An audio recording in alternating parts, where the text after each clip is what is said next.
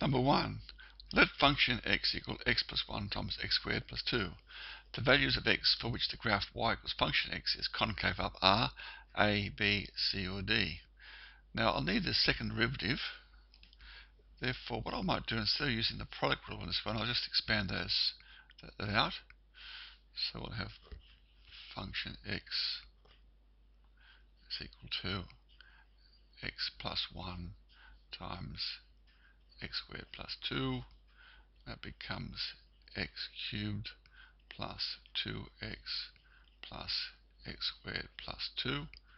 And rearranging that, becomes x squared plus 2x plus 2. The first derivative equals 3x squared plus 2x plus 2. Second derivative, that's 6x plus 2. Now, if it's concave up, it must be greater than 0. Therefore, 6x plus 2 must be greater than 0. 6x can be greater than minus 2. So x can be greater than minus a third, which of course gives you a.